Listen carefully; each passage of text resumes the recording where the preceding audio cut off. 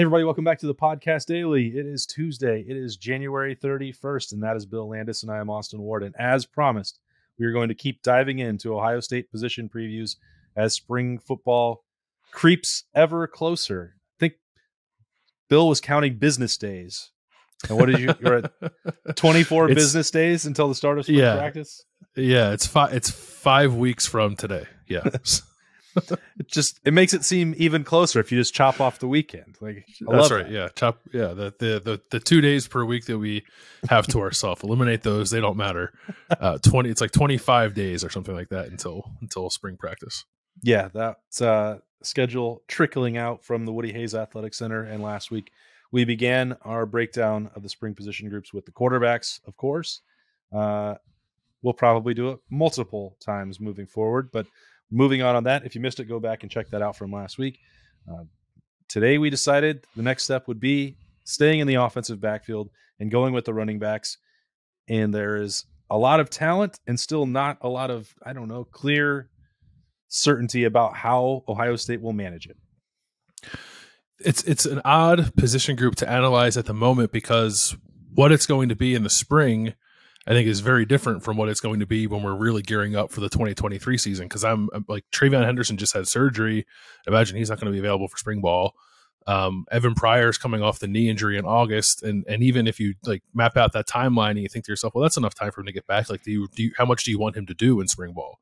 Mayan Williams was pretty beat up last year. How much do you want him to do in spring ball? Then all of a sudden you're down to like 2 healthy running backs who can do anything for you in the spring, which also makes me wonder what Xavier Johnson's role might be at this time of year, and if it might be different from a few months from now when running back is a little more settled. But even in addition to that, you have 2 guys or 3 guys that can play, a 4th guy who has not had a shot yet who really wants to play, and a 5th guy in Trip Trainum who was a decent running back at Arizona State and is seemingly kind of settled on playing running back now at Ohio State after came here to play linebacker. And I don't know what you do with with all of that. I know we asked that question of Tony Alford every offseason, and he always makes fun of us for doing so. But this is like the most extreme example, I think, that we've had of what are you going to do with all these guys? Yeah, this is different than just trying to figure out Travion and Mayan or JK and Mike Weber. Like, this is now because TC Caffey, I think they believe highly enough in him that you could put him in that conversation. He's also coming off of injury. As you said, you put Xavier Johnson in that bucket as well. Like, now you're talking about getting to 7 guys at running back, all of whom have shown they can play and contribute at a high level for Ohio State. I think at some point the Chip Trainum part, he was pretty adamant. So what we told him before the Peach Bowl, he came to offensive media day and replaced Mayan when Mayan was sick. And it was like, well, I don't know where I'd like to play. I feel at home at running back. I like it there. And we're like, well, Ryan Day said last week that it would be your choice what you wanted to do. And he was like, oh, well, running back. Cool. I don't know that that's the best choice for Chip Trainum because of this log jam. I thought he was really doing some positive things at linebacker. Now that picture is not even as clear on defense. So he may have his work cut out for him either way just to get on the field for Ohio State next year. He's certainly athletic and tough enough to do either one. But I don't know. I don't know how you factor that into that a fully healthy backfield, which Ohio State really didn't have last year. How Chip Trainum can get into that mix outside of just playing a lot in spring and changing minds, perhaps. It doesn't, to me, I think he's better suited on linebacker, but if it's where he wants to be, that's where he wants to be. You make a good point there about the spring and the opportunity that I'd imagine he would have if he does stay at running back. He and Dallin Hayden, I would imagine, are going to get a whole lot of carries in the spring. So they're going to get a nice long look at both of those guys to see what kind of improvements they've made. Chip is in a weird spot because, like, I honestly, what it might come down to is maybe which position needs him more kind of after the roster settles out at the conclusion of spring practice. And I'm not predicting that they're going to lose guys from either running back or linebacker, but it's also the nature of college football that you don't know what's going to come. And there's, guys in both position groups who have not played a ton who I'm sure want to. So we'll have to see how that settles, and then where that leaves Ohio State from a number standpoint at those respective positions, because Chip, I think, can help them at either one. It's a nice luxury, I think, for Ohio State to have, and somehow they have like multiple guys who can play offense or defense depending on what they need. So that's great. But you also, I don't know if you worry, but you want the best for the player too. And we have seen players in the past get caught a little bit in between. I hope that doesn't happen for a guy like Chip, who's already transferred once, and just looking for the right fit and a place to be productive. But no matter which side of the ball it's on, I think he can help them. Yeah, and I'm thinking back to last year where Cade Stover really wanted to play on defense and really wanted to be at linebacker. And I believe it was practice number 6 of spring. It's like, well, there he is right back at tight end. The opportunity was greater. The potential, the need, all of that stuff forced him essentially. You can't really force Cade Stover to do anything he doesn't want to do, but everybody was pushing it that sort of direction, and then Cade Stover went along with that and had a great season at tight end. I don't think whether it's linebacker or running back that Chip Trayanum is going to be a starter and a captain the way that Cade Stover was, but the flexibility exists where we may see him start. Maybe he even spends 7 practices in spring at running back and 7 at linebacker or 8 at linebacker. I don't know. He does provide a bunch of versatility, and that's valuable. But that's going to be lower down there on the depth chart. That doesn't make sense for us to spend the entirety of this episode talking about Chip Trayanum. Healthy Mayan, I think we know what he provides Ohio State. I think there's a lot more intrigue with what year 2 looks like for Dallin Hayden. We heard so much about ball security throughout the year, and Ryan Day I think you asked him about that.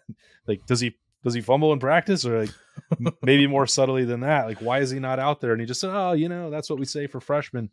Something must have been happening on the practice field, more so than he wanted to let on publicly. The answers were certainly leading in that direction. So what does this spring look like for him? Does he make the improvements that they're looking for?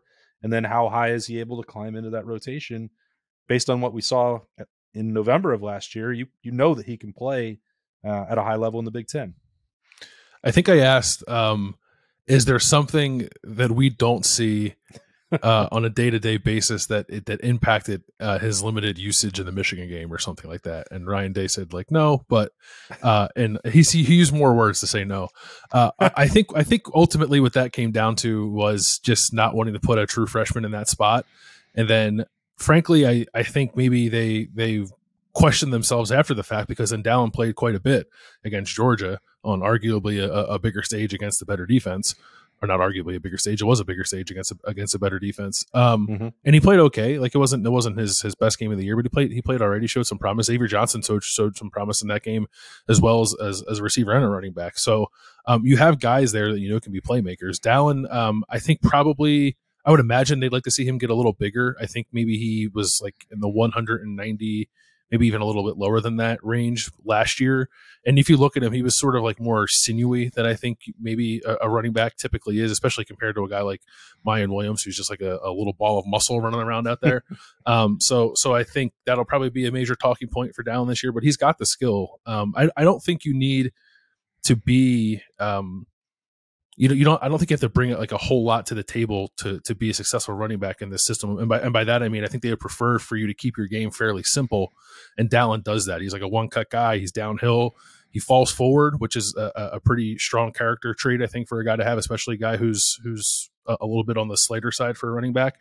So he has worked his way into this conversation, which I was not anticipating. I figured we'd get to this point this year, and if Mayan did come back, it'd be like, oh, Mayan and Trey, how do you figure that out? What's Evan Pryor's role going to be? And all of a sudden, there's this fourth guy now who we know can, if he were the number one guy, I think could be pretty productive, which is good for Ohio State to have that depth, but also I think complicates the situation just a little bit more for Tony Alford. Yeah, I think what was so tough to figure in November, especially, for the game and how little Dallin Hayden played against Michigan, was that it's not like the Maryland game was close, and it may have been by default that he had to be out there because Travion's foot was not letting him go.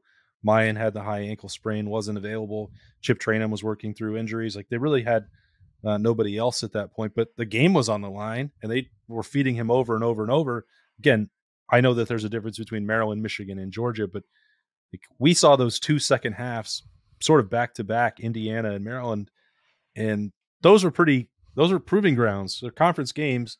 Yes, Ohio State was widely favored to win both of them, but they had to give him the football. He performed. He didn't fumble. He didn't have ball security in any game where he went in, and then it just sort of disappeared. I don't know. That's still a better freshman season and a more productive one than I imagined that he would have or that would ever be necessary. And again, injuries forced Ohio State's hand in some respect there, but now that he's done it in games that matter. He's going to get better with another full spring. He's got winter workouts, spring, summer, all the normal things ahead of him. And like, it's going to be the opportunity. What is it going to be? I don't know, but he made the choice to be patient to come back for this year, which does bode well because that's potentially setting up for him to be the guy in 2024. That's skipping way ahead of things. But, if he was purely looking to go jump somewhere and get carries, he could have done so easily this offseason. And the fact that he hasn't, again, as you said, is another major bonus for Ohio State because that's sort of the turning point decision after year one. Like if you're in for year two, probably means you're setting that up for year three. We'll see. I would think so. Cause he knows the deal. He knows that obviously the Meyer and Trey are coming back and the workload those guys got within the offense. I'd imagine it's probably not the correct time to have this conversation now because they don't have their full complement available and they're not playing games yet. But we're going to get to a point, I think, that we were in this past season where you ask yourself, what's the balance between wanting to get all these guys touches, wanting to make sure running backs get into a rhythm, wanting to make sure you avoid the 2018 scenario that you were talking about last year. I still feel like a guy, especially a guy like Travion, can benefit from the less wear and tear. If he can manage to stay healthy throughout the course of a season, then you can give him between 10 to 12 carries instead of between 15 and 20 carries a game week to week. A guy like Dallin Hayden helps you do that. So I don't think it's easy to convince running backs who know that they're good and know that they can be 25 carry a game guys that they're okay in a system that might only give them 8 to 12 a game. But I think Tony Alford is pretty good at managing those egos and pushing the right buttons to get guys in that proper frame of mind. And if Ohio State can get there, if they can get to August and know that they're going to have Maya and Travion and Dallin, and then who knows what you might get from Evan Pryor, because he's really talented too. Like we sort of always forget about him in this conversation. I'm sure we'll talk about him more, but even if you have those three, I can't imagine there are many teams across the country who would be better situated at that position if you can get those three to that point and not have them understand their roles in a way that is helpful for the offense moving forward. Yeah, Tony Alford has done a great job managing that throughout his career. Sometimes it works better than others with the guys, but I think back to going on the road right before COVID struck, or the last recruiting trip that Berm and I were doing, and I was swinging through Virginia to meet Travion Henderson and then heading down to North Carolina when Evan Pryor was getting ready to commit, and how much that those guys were on board with the idea of coming in together and sharing the load to limit the wear and tear with thinking about NFL contracts and getting to a second NFL contract way down the road, that forward vision. So some of this, if it's player-led and the brotherhood of that unit which seems pretty good between Mayan and Trey especially, and if Dallin is in on that and saying, well, maybe this does make more sense that I don't have to take 350 carries 3 years in a row and then hope to stay healthy getting to the NFL. Maybe some of that message has been absorbed and is player-led and unit-driven and allowing them to succeed. We'll see. But Evan Pryor's not come even close to the amount of carries that he would have envisioned through 2 years. And we were both really excited to see him in sort of that Curtis Samuel role. And there was a lot of offseason and a lot of optimism about the spring he had. And then that sort of fizzled out quickly in August. And Xavier Johnson can do some of the similar things, but I don't know. Yeah, I was going to say, should we call it the Xavier Johnson role? Yeah, the Xavier Johnson position. I think that's another wrinkle to it. And I don't know whether we need to talk about him more today or when we do wide receivers. He's got more that stuff out of the backfield. I really like it. We saw that with Jackson in the Rose Bowl, and then some against Michigan State with Xavier, and obviously against Georgia. I think Evan Pryor can do some of those things. I envision more of the jet sweep and pop pass stuff with him and more of Curtis Samuel or Paris Campbell type stuff. But you know, that's sort of the differentiator, trying to figure out how many touches are necessary and not trying to get into a 50-50 split in the backfield, but also, you know, how many you're going to borrow from the wide receivers if you're going to do some of this different stuff to get to the perimeter. Like it's probably got to be a fun conversation for the coaching staff to have. But you still have to get Evan Pryor back from that knee injury, which is pretty significant. And I don't know how much he's going to be taking part in March and April. I'd imagine he'll be out there because we'll be 7-8 months removed from it by that point, and that's typically the timeline for it was an ACL, right? For an ACL injury. But even then, I still think you want to be cautious. I think there have been guys in the past that have had that injury at a similar time, sort of been walking through the beginning of spring practice, and then by the end of spring practice, they were doing stuff, but they didn't play in the spring game for obvious reasons. So maybe that's kind of the path that Evan Pryor is on. I do think he can do all those things you were talking about, and I also wonder too, as we talk about all these running backs, and this is not a receiver conversation today, but clearly they have a lot at that position too. They have tight ends as well that can be playmakers in this offense. They're going to have a brand new quarterback too. So, and I think while it may be difficult to figure out how to feed all those mouths, it could be exactly what you need in a year where you're trying to bring a new quarterback along.